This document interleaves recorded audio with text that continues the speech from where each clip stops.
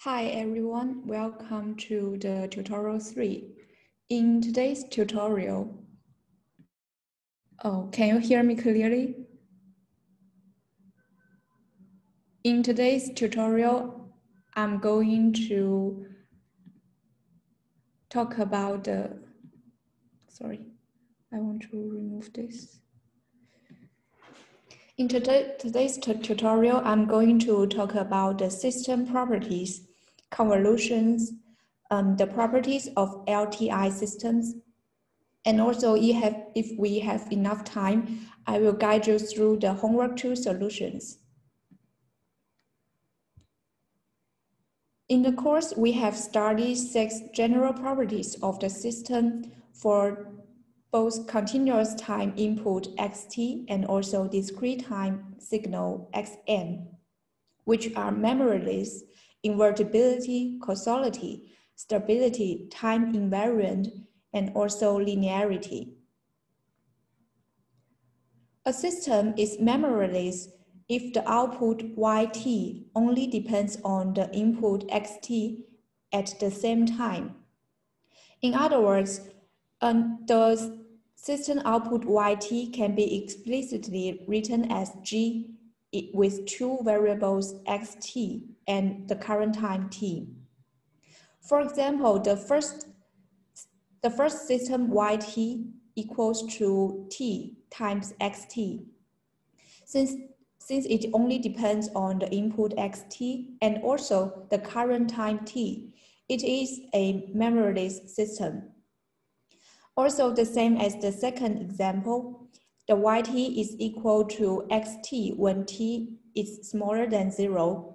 It is equal to 0 when t is greater than or equal to 0. For the third example, however, yt is equal to the integral of x tau from -infinity to t.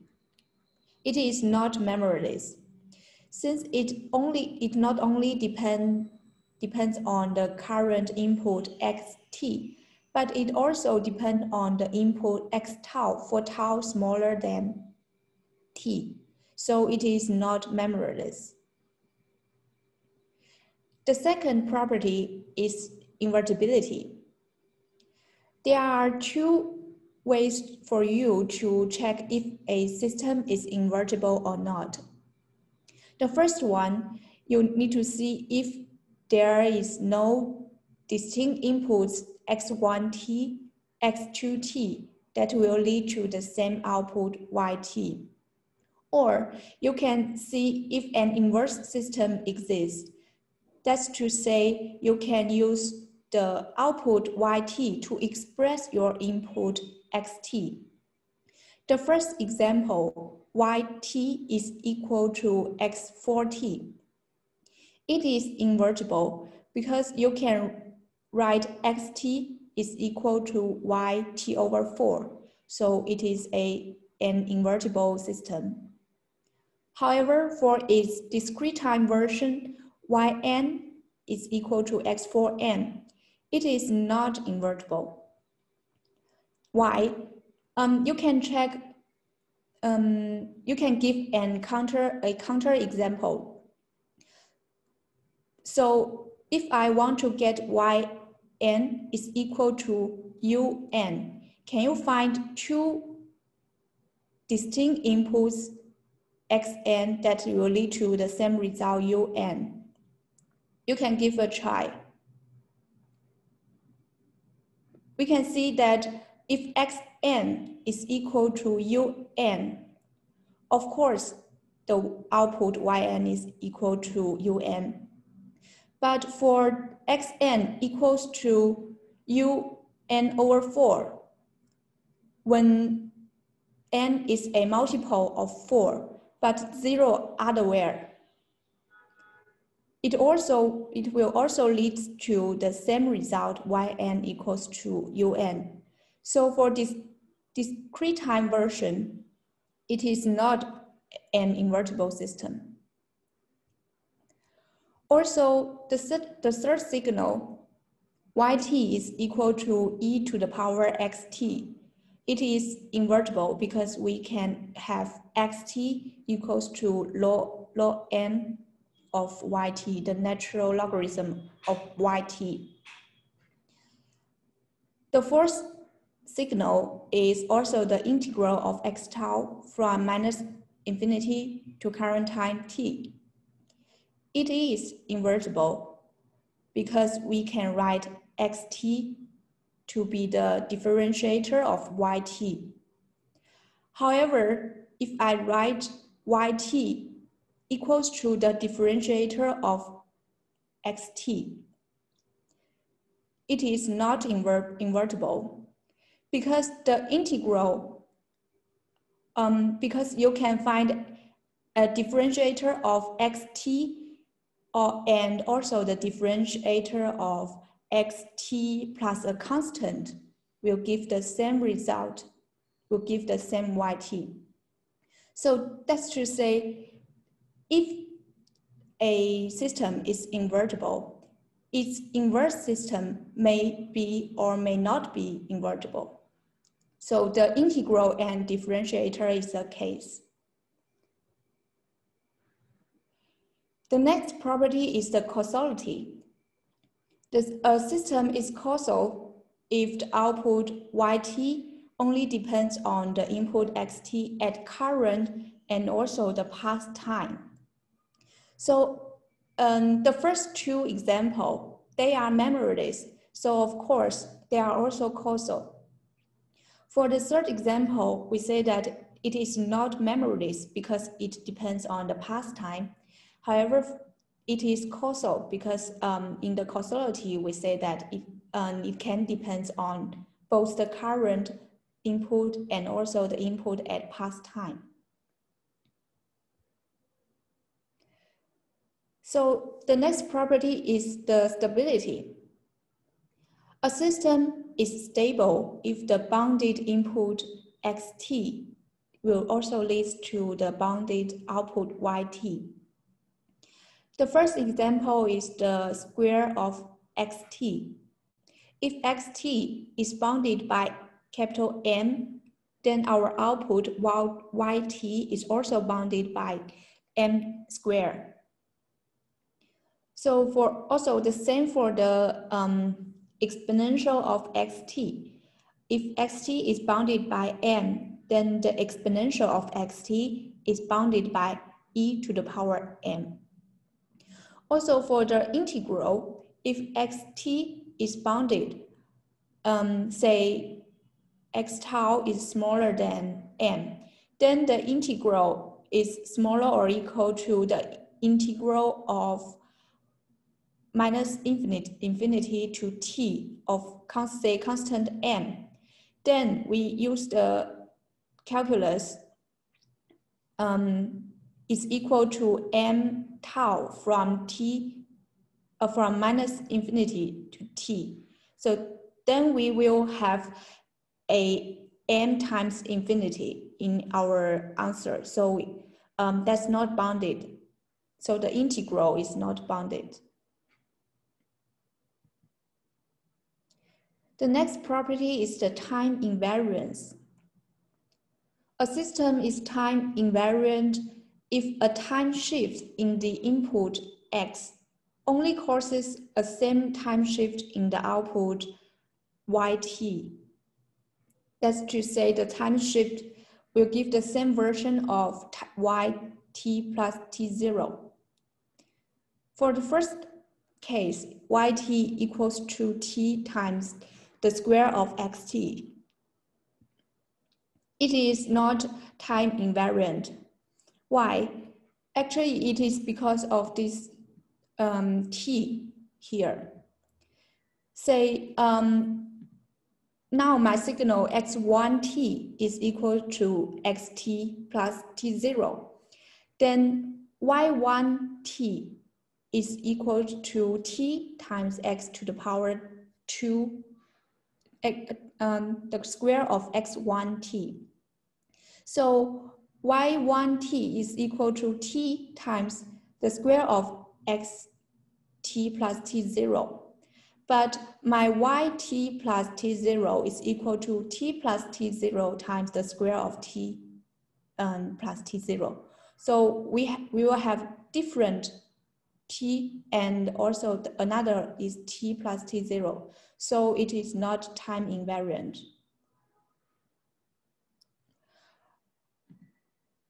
Also, it will be the same for the second case. This is quite similar to the homework. So for xy1t, when x1t is equal to the shift version, it is equal to xt plus t0. Here t is smaller than 0, greater than or equal to 0. However, for yt plus t0, it will equal to xt plus t0 for t smaller than t0, and it is equal to 0 for t greater than or equal to this t naught. So I will have different constant here. For the integral, it is time invariant. You can easily check that. Oh, let me check this for you. So for y1t, it is equal to the integral of minus infinity of x tau plus t0 to t0. For yt plus t0, it is equal to the integral of minus infinity to t plus t0 x tau d tau. You can use the change of variable to see that actually these two are the same. So I add x tau plus t0 here or plus t0 here. They will be the same. So the integral is time invariant.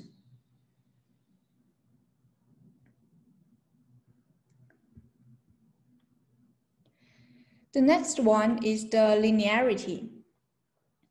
A system is linear if the linear combination of input will lead to the linear combination of the output. The first one is t times the square of xt.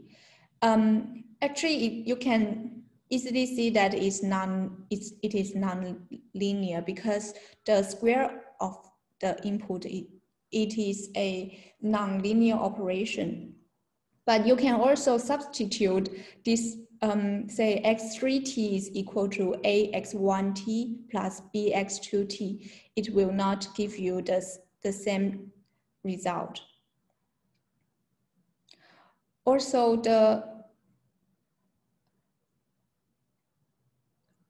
second example is yt to the e to the power xt.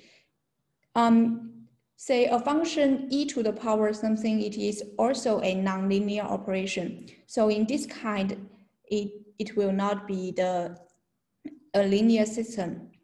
And also, if you check the output, the input is e to the power ax1 plus bx2, it will equal to e to the power ax1 times e to the power bx2. So it is not a linear combination of the output.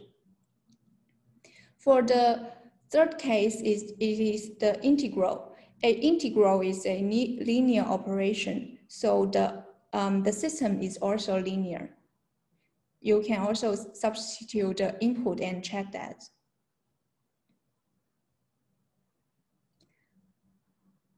So next, we will see the linear time invariant system.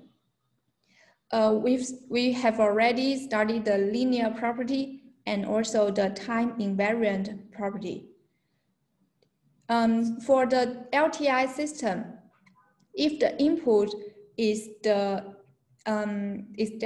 n, and we can get the output yn is equal to hn, We called Hn the unit impulse response of our system.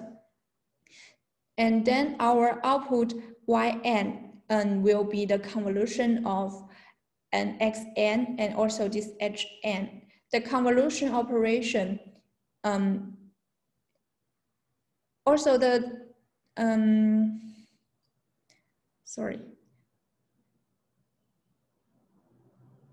the convolution of Xk, Xn and delta n will lead to the convolution of Xk, Xn times Hn, which is our,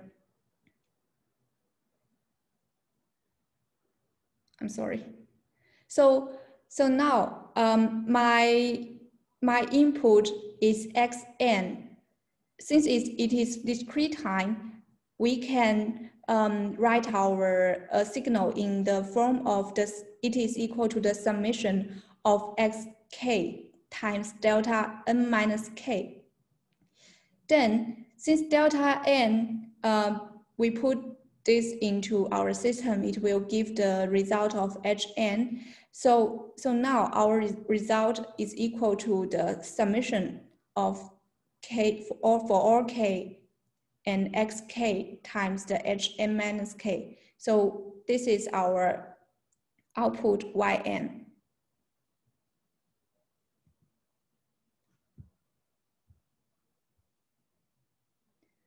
For the discrete time signal, a discrete time system, Xn, the convolution of Xn times the convolution of Xn and Hn is equal to the summation of all k, Hk times xk times Hn minus k. And in the continuous time, the convolution of xt and ht is equal to the integral of tau from minus infinity to the infinity, and it is integral of the x tau times ht minus tau. The convolution also have three properties. The first one is commutative. That's to say the convolution of xt and ht, it is equal to the convolution of ht and xt. It doesn't matter the sequence of the x or h. The second property is called distributive. That's to say the convolution of xt and h1t plus h2t, you can also write it as the sum of the convolution of xt and h1t plus xt convolution with h2t. And the third one is the associative. The convolution of xt, and also the second term is the convolution of h1t and h2t. You can actually convolute the first two terms and then convolution it with h2. It will not change your result. So that's the three properties of convolution. So here is the practice of the convolution in discrete time. My signal input is xn equals to 1 minus the absolute value of n over 5 minus 1. And my unit impulse response is equal to 1, and for n equal to 0 to 10. It is equal to 0 otherwise. So the Yn is equal to the convolution. And here I actually use the convolution of Hn and Xn. So I use Hk here and Xn minus k here. That's because my Hn equals to 0 for n not equal to 0 to 10. So I can write my summation to be equal to k from 0 to 10, and substitute my xn. Substitute n minus k to my xn, and then I will get this formula. This is the output. So the practice 2 is quite similar. However, now my xn is changed to sine pi over 5n, and my hn is the previous xn. Is equal to 1 minus the absolute value of n over 5 minus 1. And it is also equal to 0 for n not equal to 0 to 10. So similarly, I use the convolution of hn and also the xn. The hk is equal to 0 otherwise, so I use the summation can be changed to k equals to 0 to 10. And I substitute n minus k to my xn here. I got sine pi over 5 n minus k, and my hk is equal to 1 minus k over 5 minus 1 absolute. So this is my result. So next, we will see the properties of the LTI system. Since it is already linear and time invariant, we will check the 4 remaining property: memoryless, invertibility, causality, and stability. So for the memoryless system, it only depends on the input xt. So when you observe the convolution, say the discrete time yn is equal to the summation of xn minus k to hk.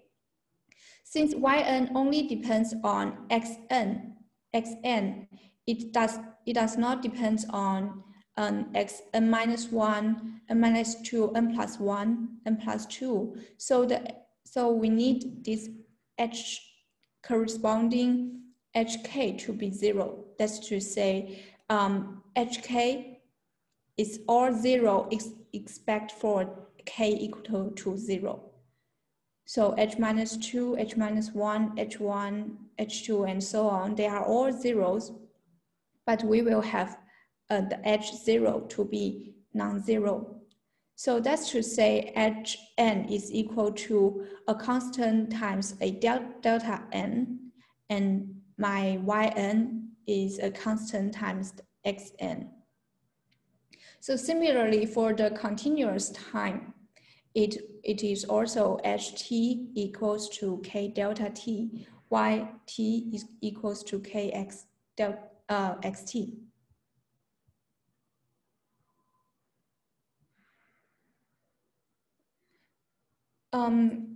For the causality, a causal system is that if the output only depends on the current input and also the input of past time. So now my yn can depend on xn and also the xn minus n plus 1, n plus 1, n plus 2. That's my previous input. So I will need h minus 2, h minus 1 to be all zeros.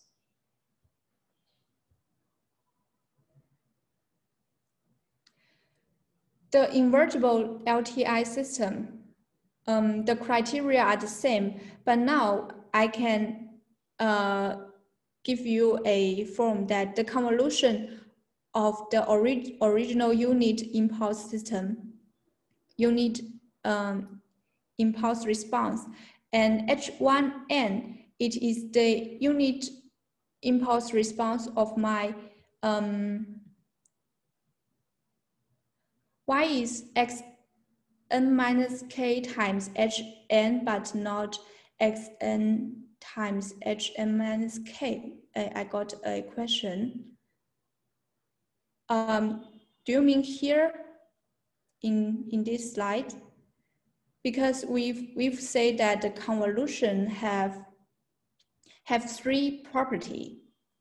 So it is commutative.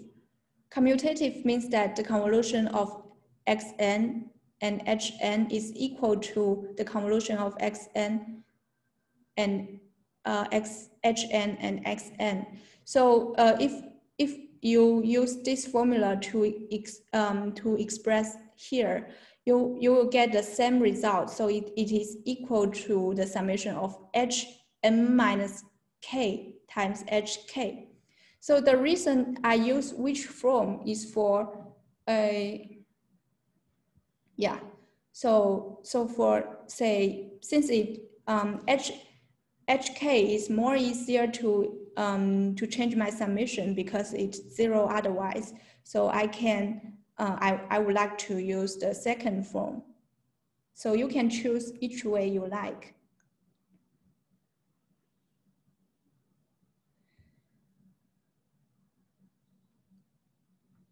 So here is the same. You can written it as x, the convolution of x and h.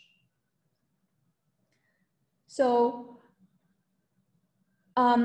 for the invertible LTI system, the convolution of the unit impulse response of my system and also my inverse system, it should be equal to delta n. So that should say an inverse system exists if I put my yn as the input. When I put it into the inverse system, it will give me the same xn, which is my previous input.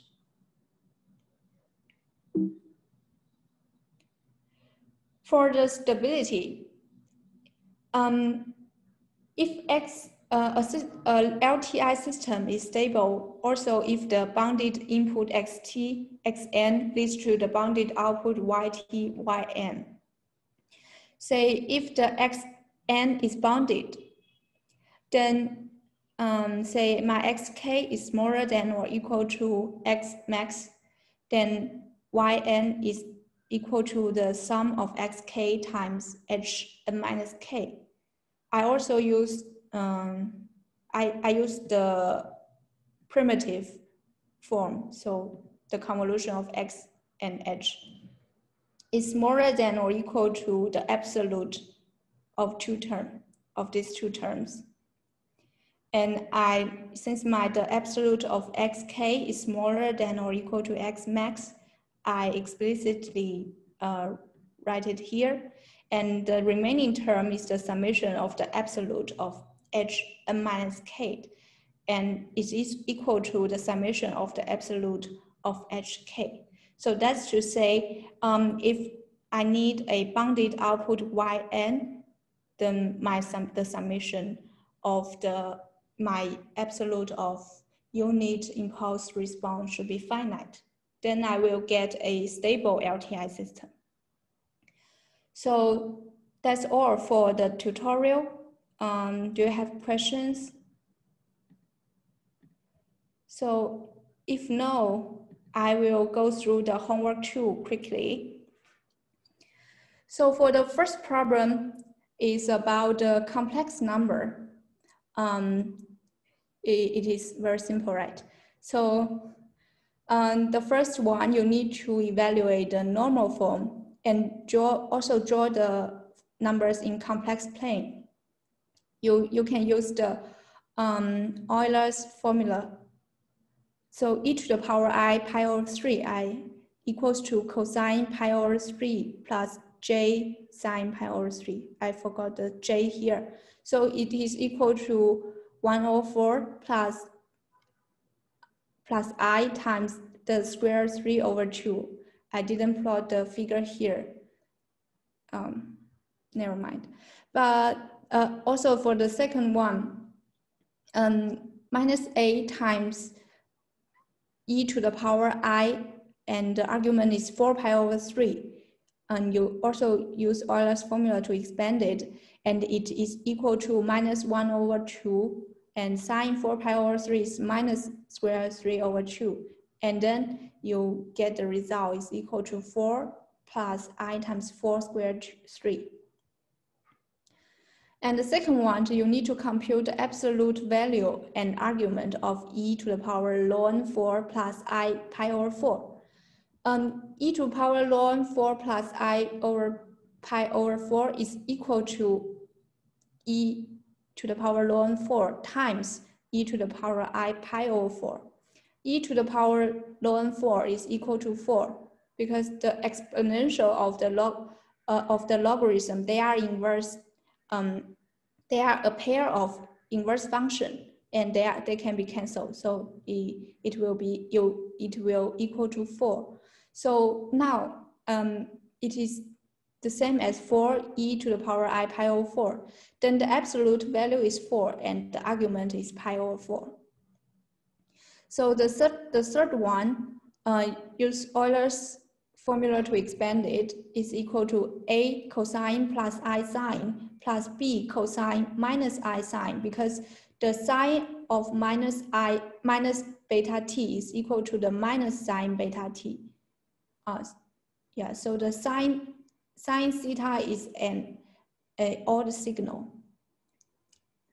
Then the cosine beta t will have a constant a plus b.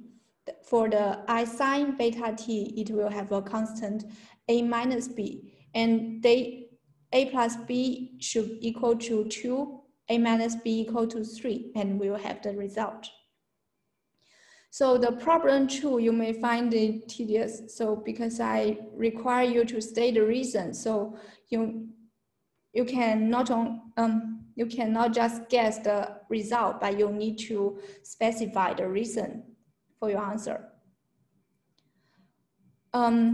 For the first one, yt is equal to 0 for t smaller than 0. It is equal to xt plus xt minus 3 for t greater than or equal to 0. It is not memoryless because it depends also on the past time signal xt minus 1. It is not time invariant. It is the case in the tutorial. So I will have different constant here, t0 here. I use t minus t0 to substitute x1t. It is not invertible. Same, I want to lead to the same result, yt equals to 0. Then what kind of different inputs? The first one is x1t equals to 0 for all t equal to, for all t. Then my y1t is equal to 0. And also for x2t is equal to u minus t minus 3. And you can check that it will also give how to change the variable to t greater than t0.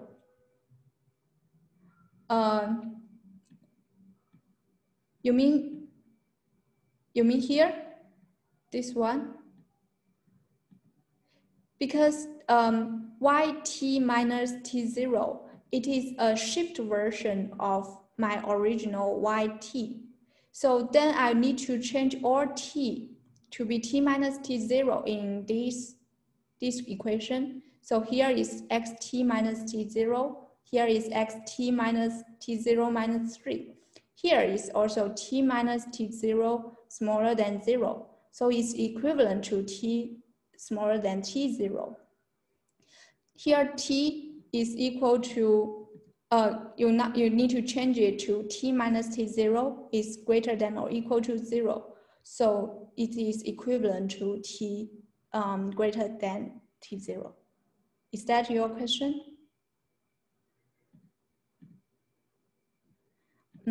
Yeah. So you can check that the x2t equals to u minus t minus 3 will also give you yt equals to 0 or for all t.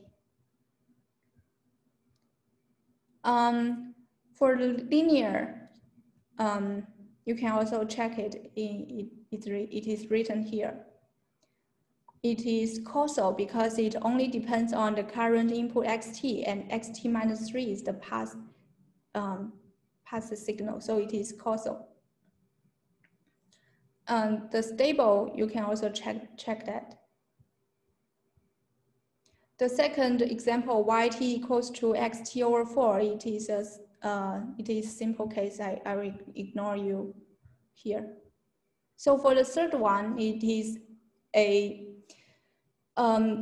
actually is LTI system. So yn is equal to xn minus 2 times xn minus 8. It is not memoryless because depends on the past. Xn minus 2 and minus 8 are also it is the past. So it is time invariant. If you change the input x1 n to be xn minus n0, you will get the result to be this case, and it is equal to yn minus n0. It is not invertible. Again, I want to get the same result yn equals to 0 for all n. The first one is x1 n equal to 0 for all n. Then my y1 n will be 0. And the second case, you can check this formula. My x2 n, it is equal to 2 to the power n over 6 for n over 6 to be an integer. It is 0 otherwise. For example, you can check y2. y2 is equal to x0 minus 2 times x minus 6. x0 is 2 to the power 0 is 1, right? So x minus 6 is 2 to the power minus 6 over 6 is 2 to the power minus 1. It is minus 1/2, or it is plus 1/2. So now my y0 is 1 minus 2 times 1/2. So it's 1 minus 1 is 0. So for other case, when n over 6 is not integer, it is also 0. So now my output yn is equal to 0 for all n. So if I ask the invertible property, you can use this method to check it. If you cannot explicitly write it as say use the output to express your input. It is linear and it is causal, and it is also stable. So for the problem 3, you need to discuss actually 5 cases. I want to show you the picture. I draw a picture.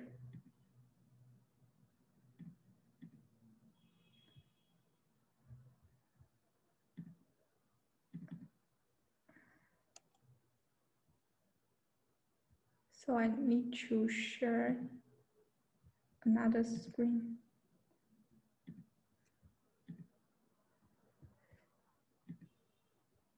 So can you see the picture?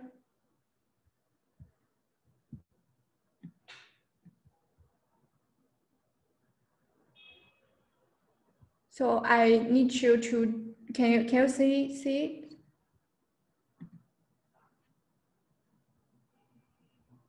Sorry, I cannot see the chat box.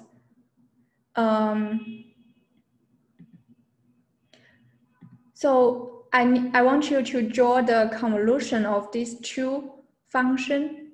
Xt, it is a rectangular function from -1/2 to -1/2 to 1/2.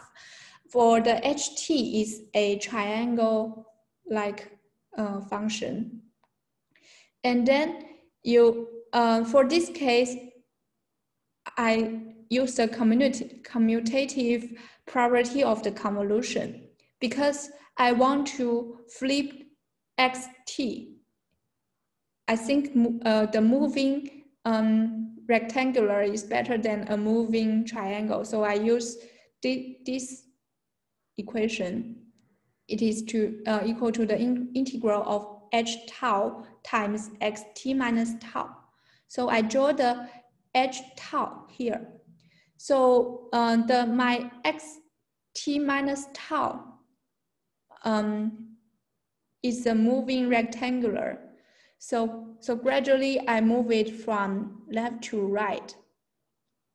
So when it overlap with h tau, for the second case, for the first case, when my the leg of my signal 1/2 plus t is smaller than -1, they will not overlap, so it will be 0.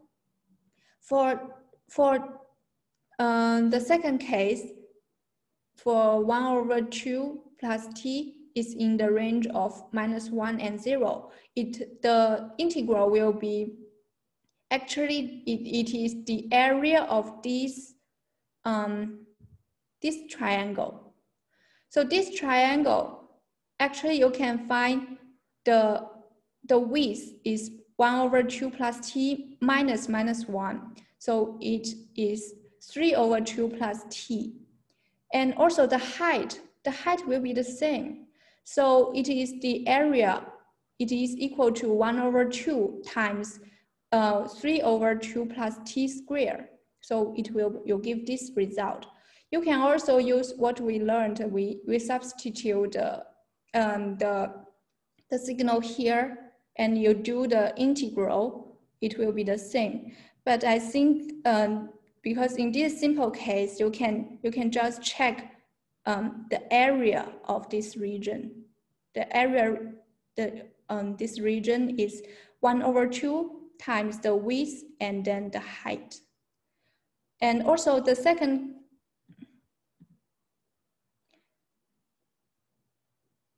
why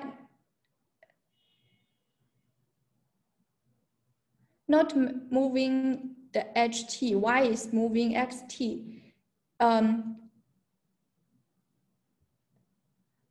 It depends on you. You can move ht, but I choose to move x because I think the rectangular is easier to explain. So it's the same. I think it will be more clear.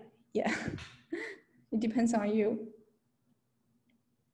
How many cases I need to consider if h minus t1? I don't quite understand this question. How many cases? You just gradually move this rectangular to see that you can find out how many cases. You just draw it and try to explain it. And then for the next case, when you gradually move, say you need to check the extreme case. The extreme case is that the rectangular cover the left side, and slightly you move to the right, and it will cover both the left side of h tau and minus tau. So it is now the area of this region. So this region, I also use the area method. The area method is the rectangular of h tau is equal to 1. And I want to minus these two small triangles. The triangle, you calculate the width minus 1/2 plus t minus -1 is 1/2 plus t squared. And it will be the same as the height. And for this rectangular, for this triangle, it is the width and height is equal to 1 minus 1 over 2 plus t. So it is 1 over 2 minus t. Then the area of this region is 1 minus half plus t squared minus half minus t squared, and it is equal to minus t squared plus 3 over 4. So you can use integral. The integral will be from minus half plus t to 0, it will equal to tau plus 1. For t greater than 0 but smaller than 1 over 2 plus t, it will be minus tau plus 1. What is the height of the triangle?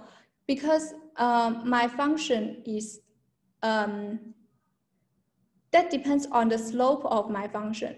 So because my function is minus t plus 1 or t plus 1, that's saying this, this angle is 45 degrees. So for 45-degree triangle, the height and the width will be the same. So that depends on the slope of your, say, if it's minus 2 plus 1, you need to check the height. It currently will be the slope times the width. So that's symmetrically for the fourth case and fifth case. And finally, the plot will be here. I see I'm running out of the time. So do you want me to go through other questions, or I will upload to the Blackboard? You can check the remaining question.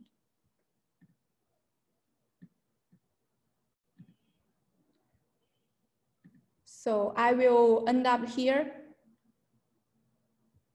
Do you want to ask other questions?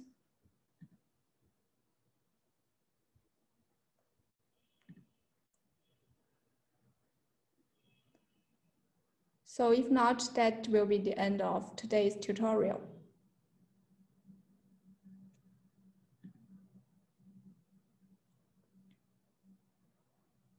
Yeah, it will be the same. It will be the same if you move HT. It will also be 5 cases. Thank you.